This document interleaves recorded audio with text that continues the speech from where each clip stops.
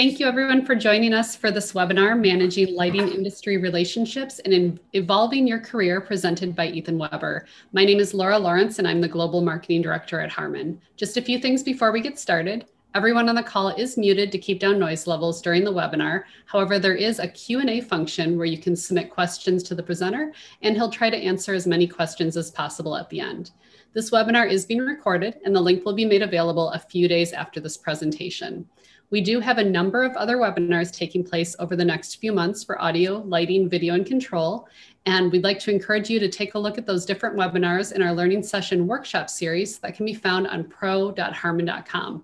We are adding new sessions weekly, so watch for those coming up on the calendar. And now I'd like to introduce you to Ethan Weber, the presenter for today's webinar. Ethan is a touring lighting designer, director, programmer, and technician.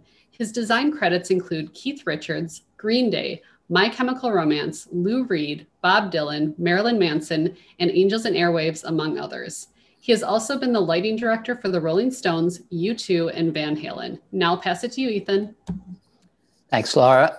Hi, everyone. Sorry, I'm a little bit nervous, kind of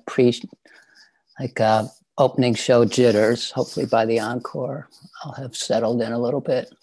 Anyway, so my name's Ethan Weber, and I'm going to talk about the importance of relationships in this lighting world of ours.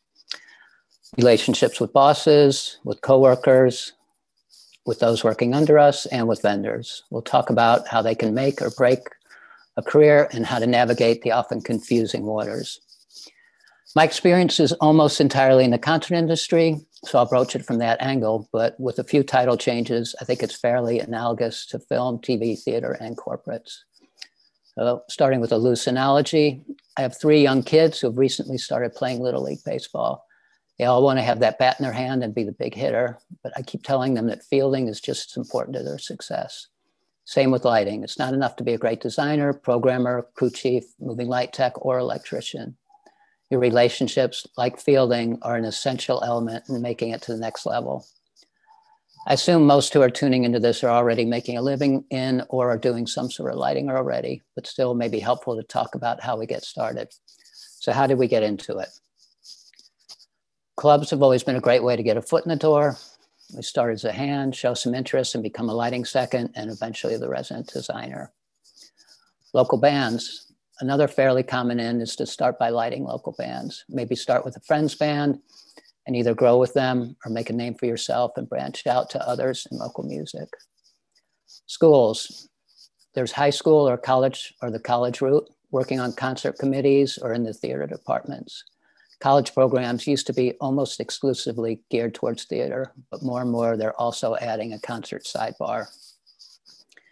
Then there's places like Full Sail, dedicated production schools that have been around for a few years now, and many people have gone from there into lighting careers. Stagehands. Many notables, like Cosmo, who directs AC/DC and designs Aerosmith, started out as stagehands. And then there's lighting companies. There are many who go straight to work at lighting companies. So with the exception of enrolling in a theater or college lighting program or going to a dedicated production school like Full Sail, the commonality between all these is that they're probably 80% relationship based. It's through friends or acquaintances that we get our first step in the door. It's through friends that we find out their lighting or labor company exists and is hiring. A friend gets us in as a hand at a club or theater. Then we build relationships within that move us up the ladder. A musician friend hires us to light the band, which leads to jobs lighting other local bands. It's a friend that tells us the school needs people to help work its concerts, etc. If you've gotten your foot over the threshold, working in any of the places I just talked about, you're close to getting to the next step. Nothing, of course, is wrong with continuing on at a club, working as a hand, or being a local lighting designer. But if you want to start traveling and working on national or international tours, how do you do it? So there are exceptions to every rule. I think Fenton Williams started with Dave Matthews in the clubs and has been with them ever since. But I think the most common way to start traveling is to work for one of the bigger lighting companies. How does one go about finding and getting hired by one of the national or international companies?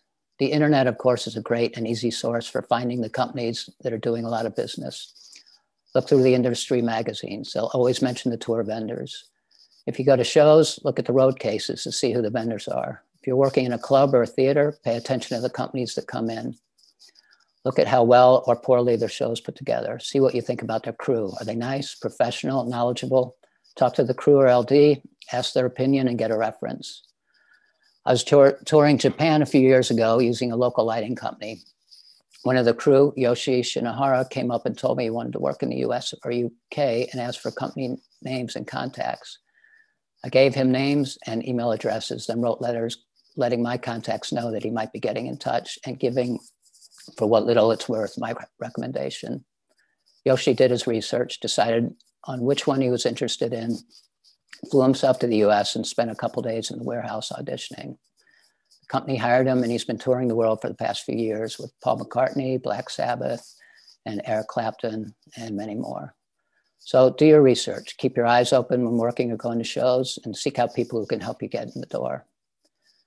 It's been a few years since I started, so I reached out to Derek Bassan at Upstaging and Susie Castillo at PRG. Both of them were nice enough to fill me in on their hiring practice and how one goes from the shop to doing shows. There are dozens of great lighting and production companies out there, but these two are pretty good to look at for our purposes.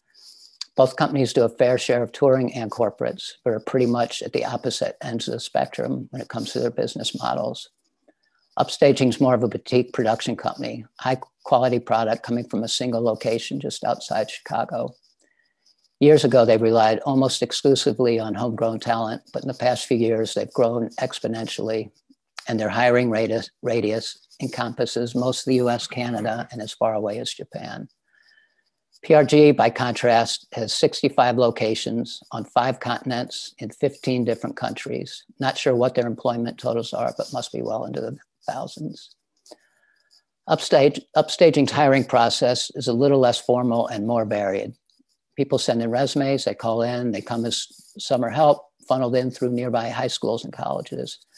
They fill out online application forms, friend of a friend, etc. Freelancers, according to Derek, usually come by word of mouth. An upstaging tour might go through a club or theater, and a local lighting person or hand might express some interest, and the contact may lead to a job. Derek said he did some festivals a while back and was so impressed by one of the other designers that he offered him a job. So who generally gets hired by upstaging? Someone with a relationship to a current employee or a trusted source.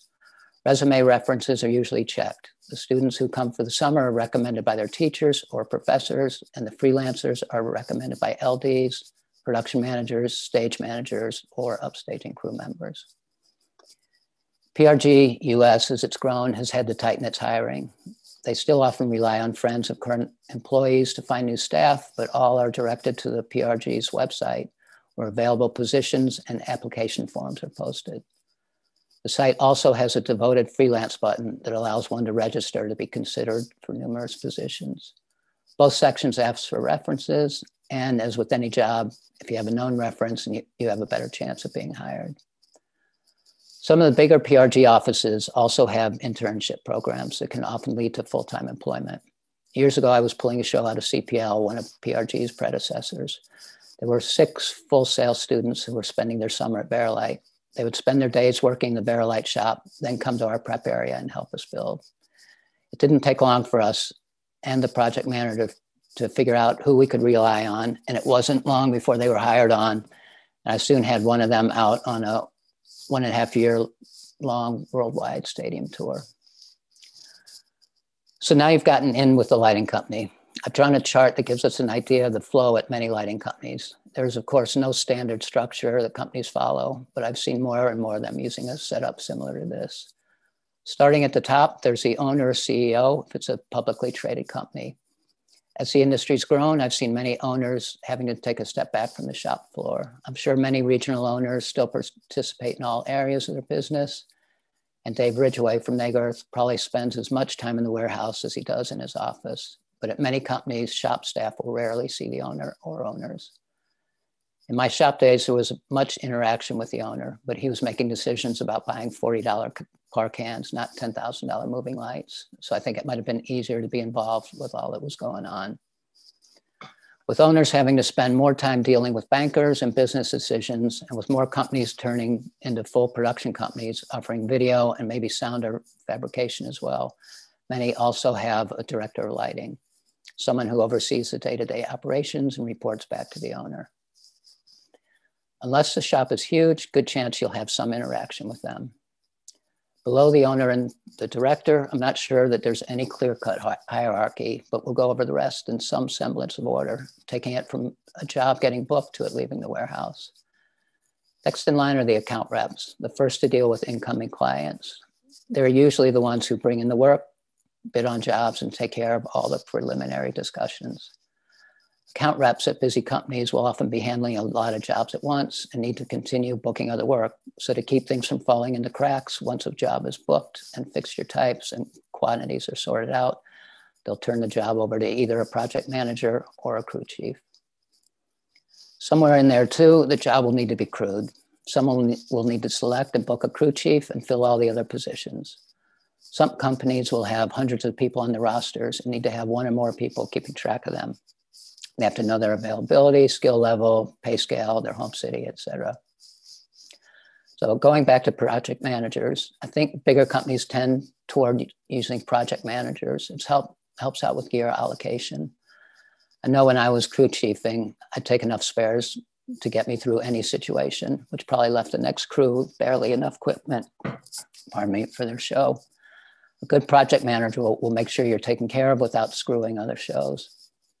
Project managers can also liaise with the shop foreperson and possibly the different shop departments.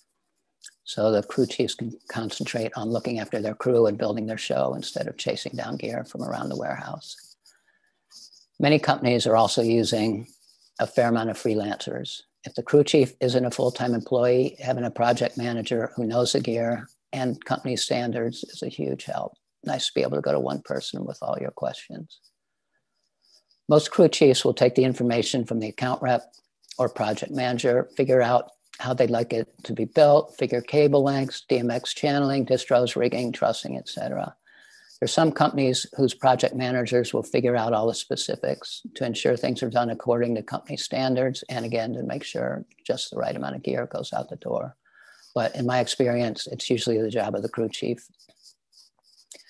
From the project manager and or crew chief, all flows through the shop foreperson. They're the connection between the front office and the shop, making sure everything booked by the account handlers gets built and gets on trucks. In smaller companies, it's common for everyone except maybe the electronics and rigging departments to pitch in and help with all elements of a build.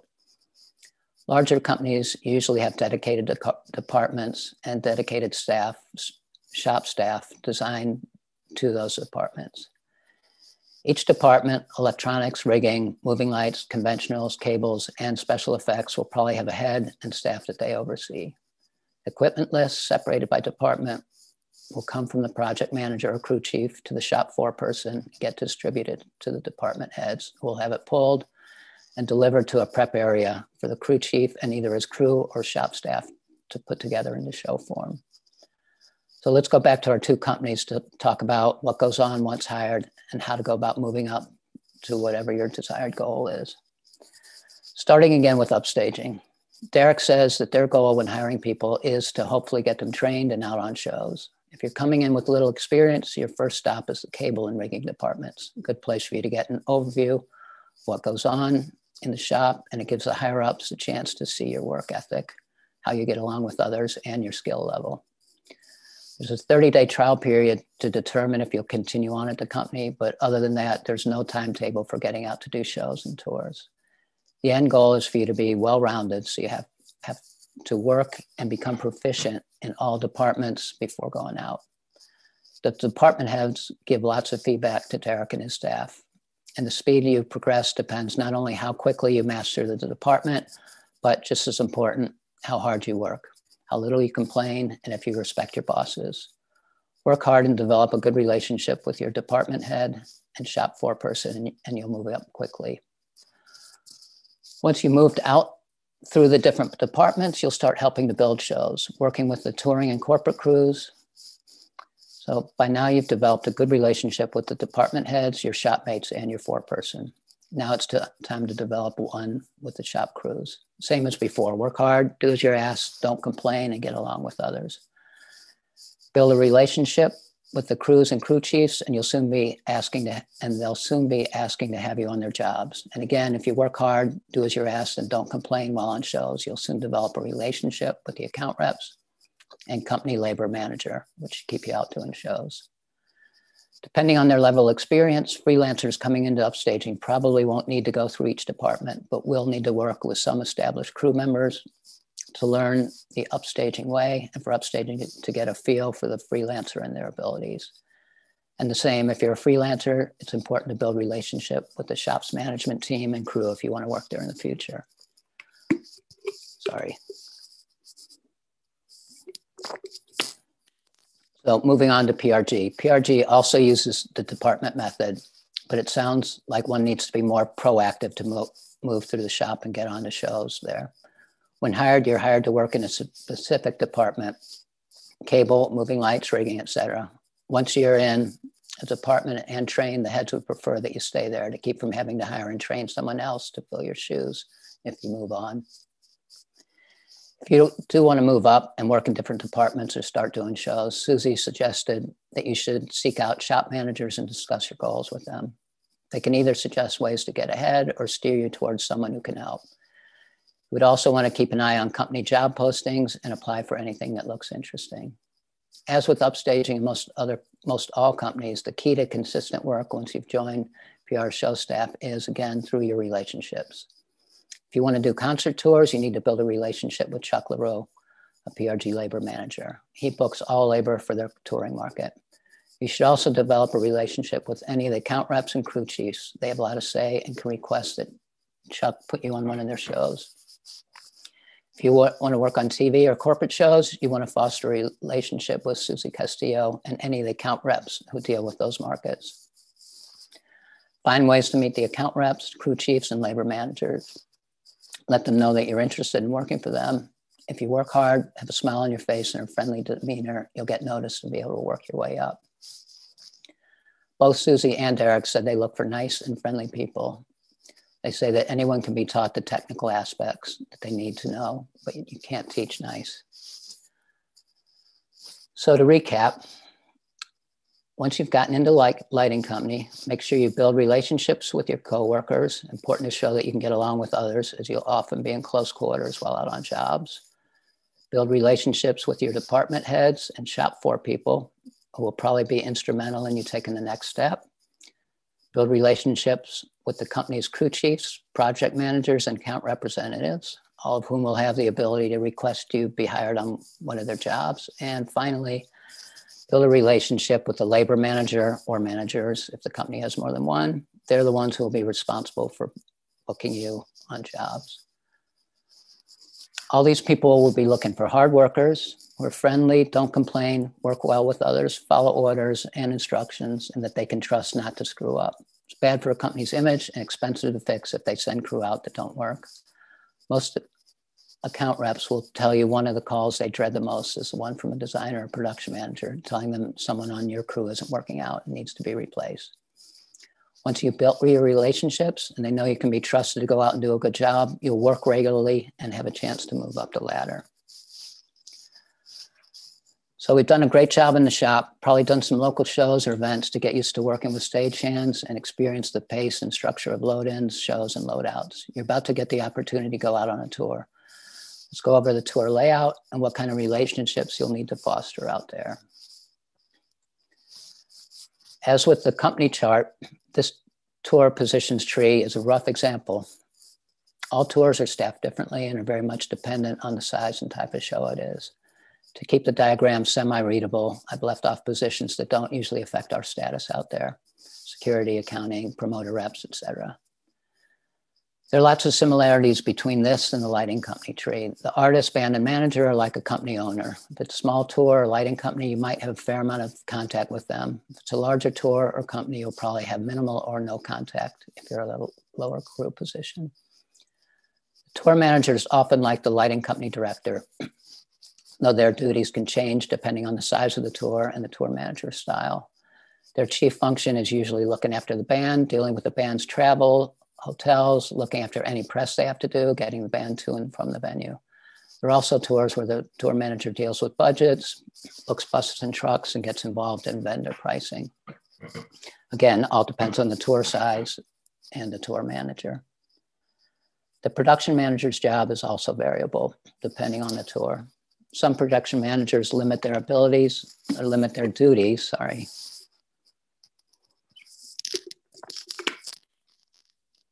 Start that line again. Some production managers limit their duties to a show's day-to-day logistics, advancing the production needs with local promoters, making sure the equipment gets from city to city, sorting out crew call times, making sure there are stagehands and catering at the venue, looking after load-ins and load-outs, and looking after the show, among many other things. On many tours, especially with a more experienced production manager, they will be the one to take the lighting, scenic, video designs, and sound layouts to vendors for bidding. They'll spec the crew numbers. They, with the help of their assistants, will book crew travel and hotels. You'll undoubtedly have a lot of contact with the production manager, much like you will with a shop floor person. If a tour is big enough to have production assistants or coordinators, you'll also have a lot of dealings with them. They'll often handle plane travel and hotels and will be the intermediary between you and the runner if you need anything purchased on a show day. Never piss them off. Not only do they work closely with the production manager, but if they don't like you, you'll end up sitting in middle seats on airplanes and have rooms in the noisiest part of a hotel. Many tours, especially arena and stadium ones, will have one or more stage managers. A theatrical stage manager generally calls cues during a show. A concert stage manager runs load-ins and load-outs. They'll get trucks in place and dump. They'll make sure you have stagehands. They'll let you know when stagehands need to break and when they'll be cut. They'll often get the band on stage, and they'll do it all in reverse when the show's done. Having a good relationship with the manager, if you have any interaction, and with the tour and production managers will not only make the tour much more enjoyable for you, but could also lead to work in the future. Managers are almost always involved in hiring the lighting and set designers, if that's your end goal. Even if they don't make the final decision, it's often them who gather up the candidates and present them to the band. Case in point, I did a Janet Jackson tour many years ago, starting off as crew chief and morphing into the lighting director. I got along very well with their manager, and it led to designing Pink's first 2 tours and the Joe Cocker tour. Tour and production managers also have a large part in the hiring process. If you develop a good relationship with them, they'll undoubtedly request you the next time they use the company you're working for, and possibly hire you or refer you to management if you've gone freelance and gotten into designing. Gotten many of my design and direction jobs as a result of my relationships with tour and especially production managers. So how do you achieve it? Same as with everything else. Work hard, show up to work with a smile, don't complain, and get along with people. I think one of the reasons I've gotten on well with production managers and have gotten many recommendations from them is because of my work ethic. Tour managers are the white collar management on a tour. Production managers are blue collar management. Put in long hours and get involved in the building and tearing down of a show. I think I earn their respect when I make myself part of the lighting crew, loading in and out with everyone. I also try to follow their guidelines when designing a show. If they tell me the lights have to fit in the 3 trucks and can only cost a certain amount, I make sure to fit in 3 trucks and bring it in budget. Many of the relationships I've built with them over the years have turned into jobs, or at least job offers at some point.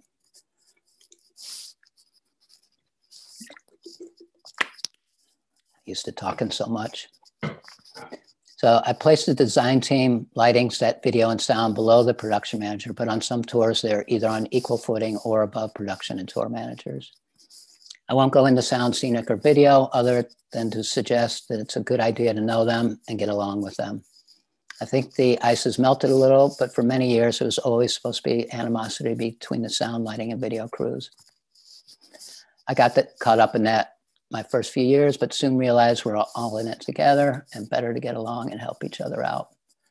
Relationships with sound engineers have resulted in at least 2 jobs offered to me in the last few years. One was from an engineer who took a job as a production manager, the other from a monitor engineer who became a Clare Brothers account rep, and was asked by a manager to recommend a lighting designer. So be nice to everyone, you never know. The top 3 on the lighting branch are probably the most important for your early success and chances to climb up the ladder. The lighting designer may or may not be out on tour. If only out for rehearsals and a few key shows, make sure you meet them and help out if they need anything. Most designers have an interest in knowing the people who are going to be looking after their show. Don't go overboard.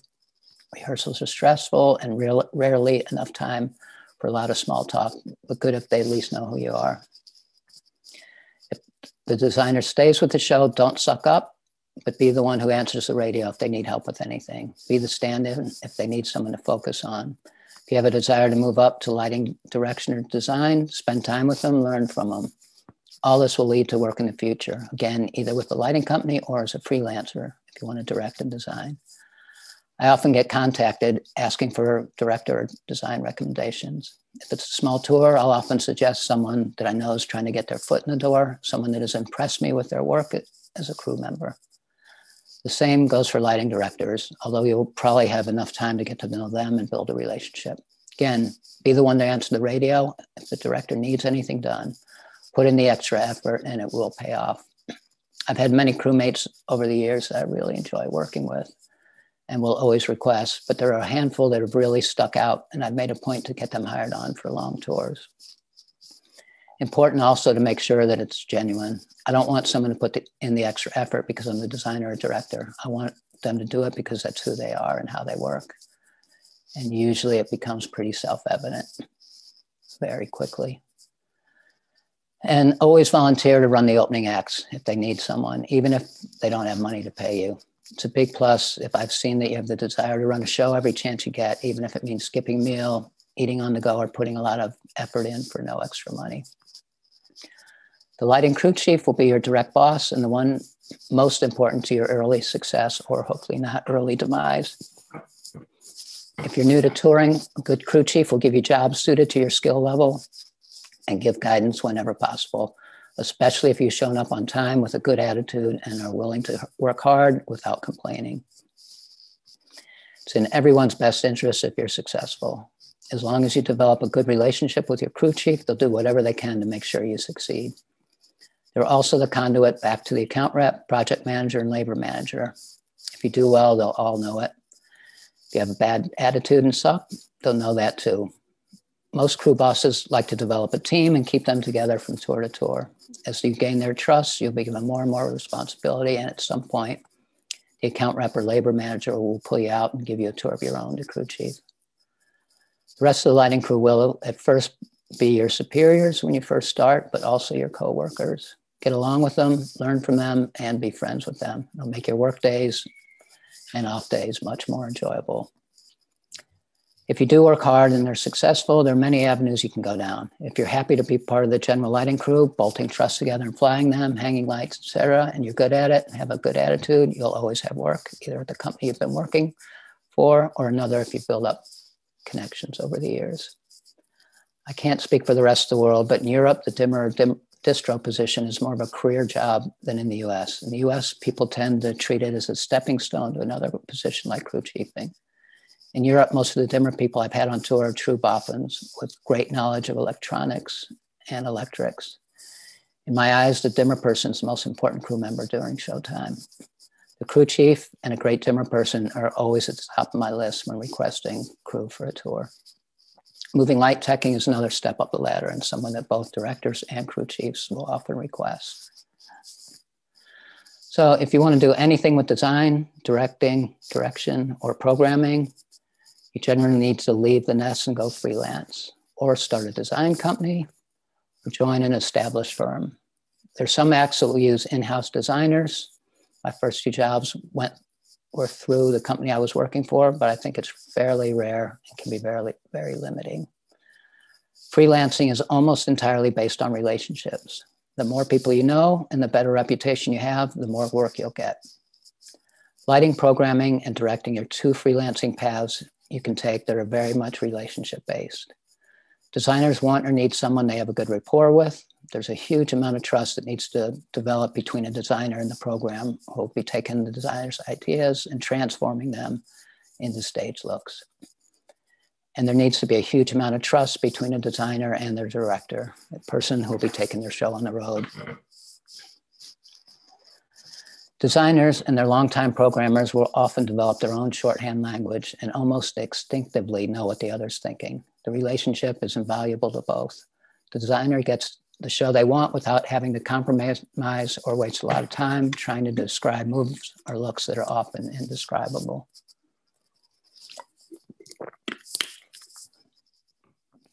The programmer gets work and also some added creativity because the designer doesn't feel the need to lead them by the hand step by step. I usually like programming my own shows because I enjoy the process, but have used programmers in the past, especially at festivals if there's a council I'm not familiar with.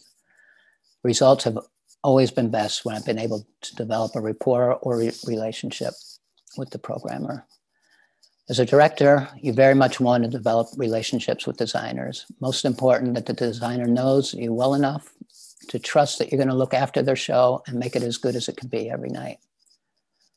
They have to trust that if the band adds songs to the set list or changes old ones, you'll be able to program something that looks good and is done in a style similar to theirs. They have to trust that if the lighting rig needs to be altered to fit in a venue, you'll make the right decision. And they have to trust that if the show goes into festivals, you'll be able to adapt and replicate your touring system. It's important too for designer and director to have a good relationship with their crew chief and rigger. The director is responsible for replicating the art night after night.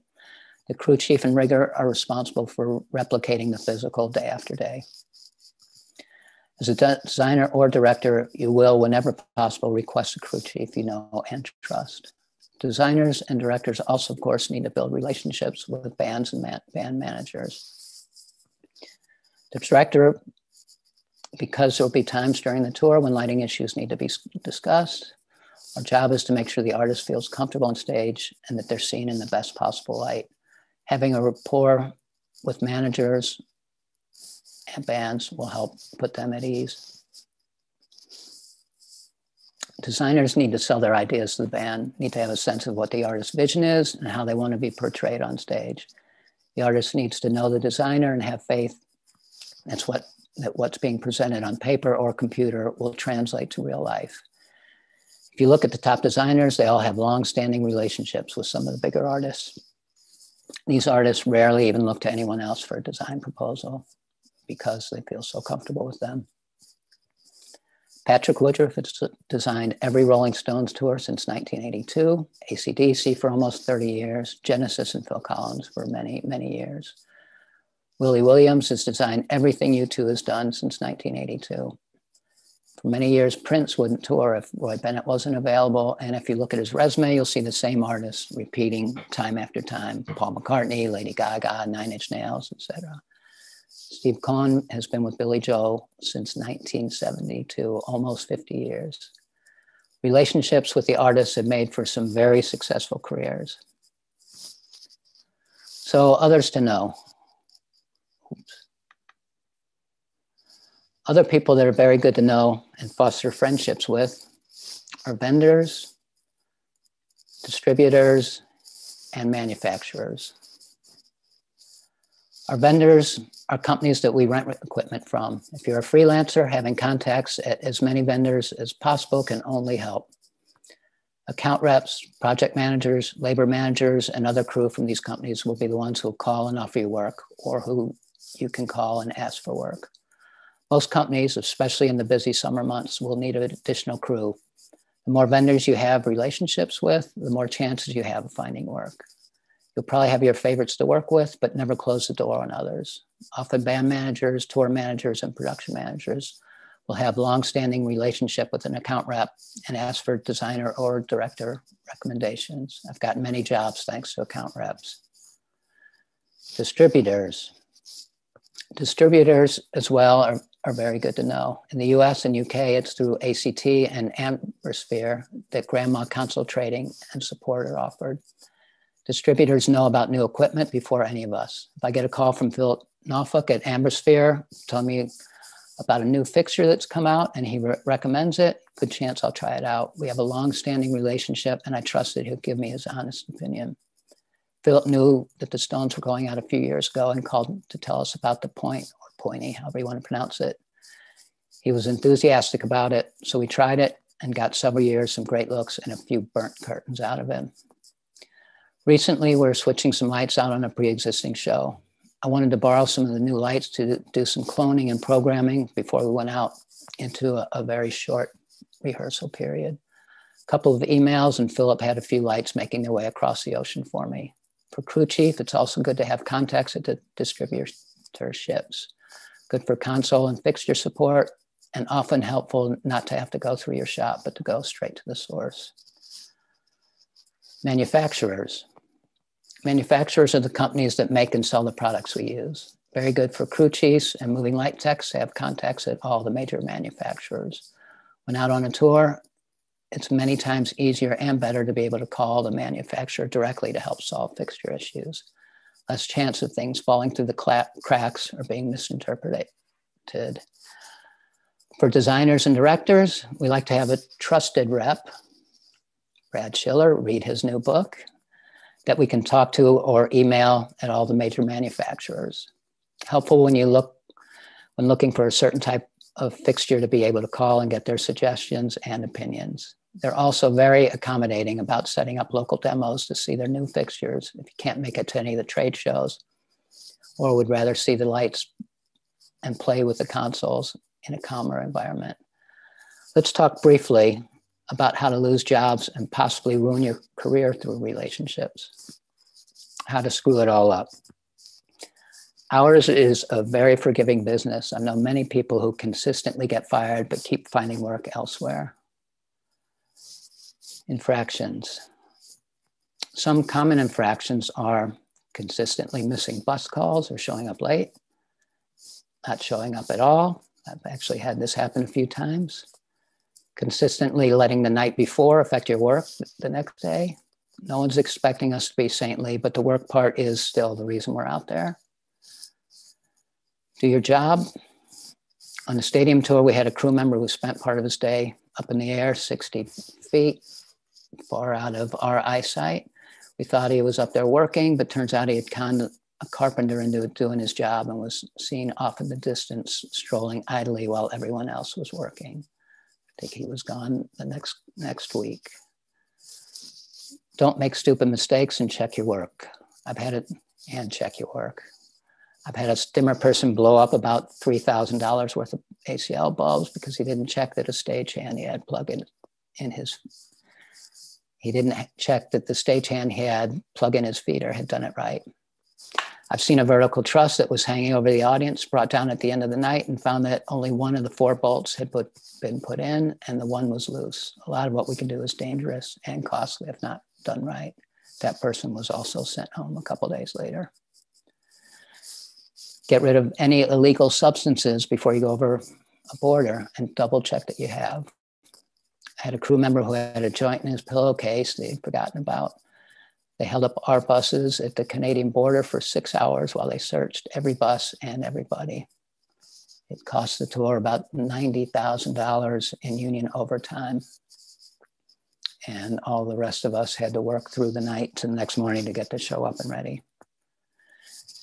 If you want to fight, do it on your own time, not while working. I've seen one fist fight on a tour I was on, and then there was the famous Sade fight where one crew member attacked another on a bus with a shackle attached to the end of the span set.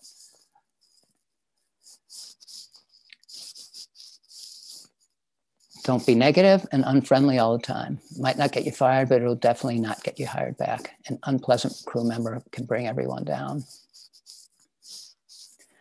There are plenty more ways to get sent home or not asked back, but no need to go into all of them. Most of these, except for the felony assault with a shackle, will probably only get you a temporary, if any, suspension from work, but they will definitely keep you from progressing on to the next level. So what does it take to do enough damage that your career is severely affected and you have trouble finding work? I know of a few examples of people who are doing well, but destroyed relationships and burned bridges badly enough to ruin their careers. One fairly well-known designer was asked to do a project for a longtime client. The client said there wasn't a lot of money in it and couldn't pay the designer's normal fee. Designer refused to budge and has not worked for the artist since. He did continue to work after, but never on the same scale as before and much less frequently. Ego and unpleasantness. There was a programmer in the early days of moving light programming who was very sought after. He was fast, knowledgeable, and had a good eye, but he was an asshole to those he felt were beneath them, which was pretty much everyone. Designers would put up with it because of his talent, but as more and more programmers cropped up, his work rapidly came to an end. His ego got the best of him and he destroyed his work relationships. And from what I've heard, has barely worked since. And personal conduct. There was a gentleman on one of my lighting crews whose work and attitude were always good, but had a tendency to get into trouble on most days off. Can't really go into specifics, but though he was allowed to finish the tour, the company never hired him again. He showed up on tour a few years later, driving a truck for a production manager who decided to give him a second chance. Halfway between two cities, he got out of the truck, threw the keys to someone at the truck stop, gave the truck stop the production number and told them to call the production manager and tell him where the truck was. Needless to say, he hasn't worked in this industry since.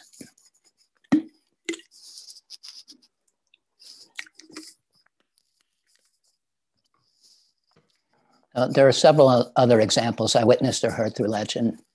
The common thread between the others all seems to revolve around ego, not respecting one's place and treating others poorly, burning relationships and work because of it. As a way of kind of recapping everything, I'll do a quick rundown of my career, of how my career has unfolded and how most everything is related to relationships I've had over the years. Another unsolicited plug. I grew up in St. Louis, Missouri. My best friend took a trip to the East Coast to look at colleges during our senior year of high school. He was most impressed by one in Providence, Rhode Island. Said the main quad was a beautiful grassy area and everyone was just hanging out, enjoying the sun. Seemed like a good place, so we both applied and got in. While there, I joined the concert committee, working as a stagehand under Abby Rosen, who was the school's production manager. I also played drums in a little bar band with some school friends that I met in random ways and random places. After Abby graduated, I became the production manager. We used to book shows through Mark Wagner at Metropolitan Productions in the New York, New Jersey area. All of us in the band graduated in 1984 and decided to move down to New York City to become rock stars. I needed a job and thought it would be a good idea to try finding work as a stagehand. I called Mark Wagner at Metropolitan. He suggested I call Abby, who was working at C Factor out in Queens. At the time, they were one of the bigger US lighting companies. I called Abby at C Factor. She happened to be off tour and in the shop that day. She talked to the shop floor person who asked me to come in right away. And I worked there for almost 10 years. For a quick recap of my recap, my high school friend got me to college in Providence. Because of that, I met Abby and Mark and a few bandmates. My relationship with the bandmates got me to New York.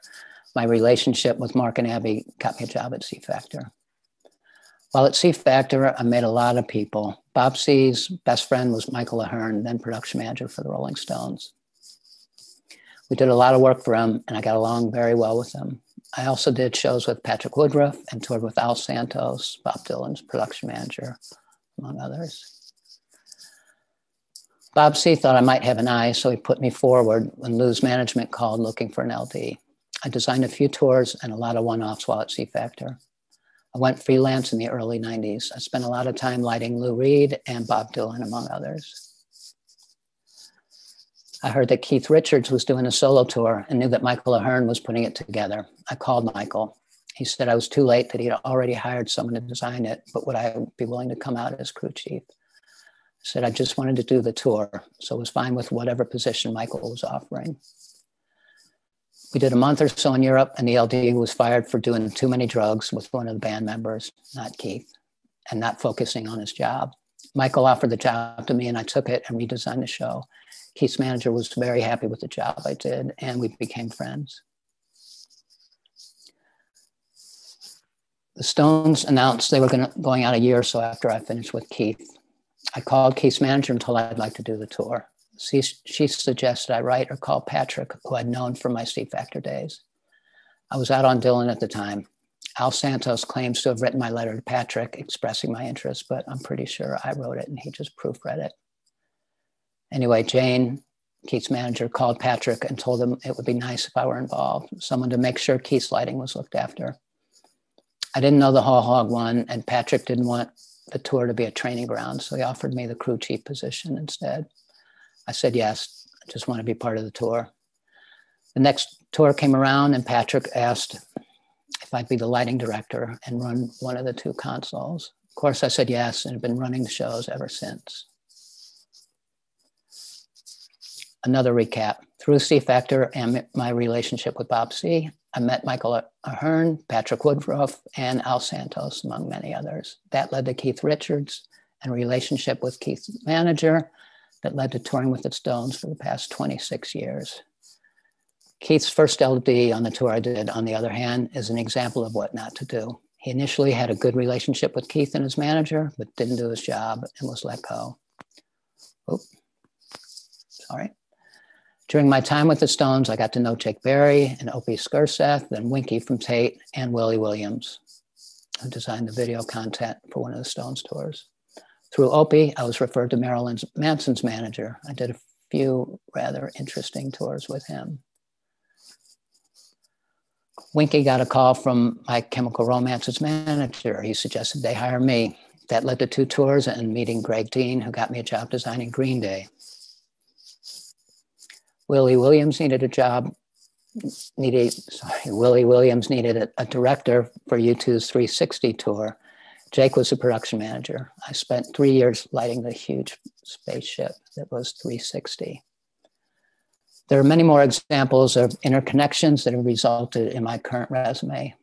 Probably a little backwards in this day and age, but I've never had a website. I've always been able to rely on relationships that I've made over the years to keep me in work. So far, I've been very lucky. To sum up, the moral of this webinar is that to move up in your lighting career, work hard, impress those you work with, foster relationships, and enjoy the winding path that takes you on. Thank you for listening. Brad, I think, do we have time? Oops, can't hear you. Oops. There we go. Yeah, we can't hear Laura. How are we doing for time? Yeah, there's some questions I know she has already. Sorry, guys, my audio wasn't working. Can you hear me now? Yes. Yeah. Perfect. Okay, we do have some questions. The first one is asking, how long does it generally take for a person to move from working in a shop to being on the road? So it all depends. I know in the old CPL Verilight shop in the UK, they required someone to spend 2 years in the shop if they came in new. Upstaging, talking to Derek, he said, there's no timeline at all. He said, if you get everything quickly and move through all the different departments, it's fairly quick. The main thing is that the shops want to make sure you're well-versed in everything you need to know out there. So no real answer. It depends on how hard you work and how quickly you pick up on everything. I would say probably anywhere from, I mean, when I started at C Factor, it was different. It was just the park hand days, but I think within a month I was out on tour. Not necessarily a superstar, but I was still out working. But I would say, probably anywhere between half a year and a couple of years. Okay, the next question is asking, what are good ways to meet designers if you're not yet working on major shows? You can befriend them on Facebook. You can find if they have a website, you can email them. If you go to a show, after the show, go up and talk to them. I mean, I was doing Green Day, and I was befriended by someone who was I think he was probably a freshman in high school, or maybe a little under that. We had a mutual friend. I thought, okay, I must know this person. Turns out he was a student, and they started messaging me, and you know, most of us like helping people out. So since then, we've met for lunch a few times. Him, his father, and me. They've come out to a couple Stone shows. They've come the day before, kind of seen the process. They've stayed through the night, and they've kind of gotten a feel for how things work, I guess, if that makes sense. So, you know, most people are approachable, especially if you've gotten to a certain level. Like I said, you know, the people who are really successful are generally nice and do want to help out. But one of the biggest ways is talk to people after a show, you know. So just go up to the console and introduce yourself. All right, next question is asking, what is the worst thing you can do that will destroy your relationships? God, hard to say, really. I mean, all those things I mentioned, most of it is not doing the job, not doing your work, doing it poorly, not showing up to work, generally being an asshole. I mean, if I'm on a tour and I don't like a crew member because they're bringing everybody down, whatever, I generally let them finish the tour, but then we'll make sure never to hire them again.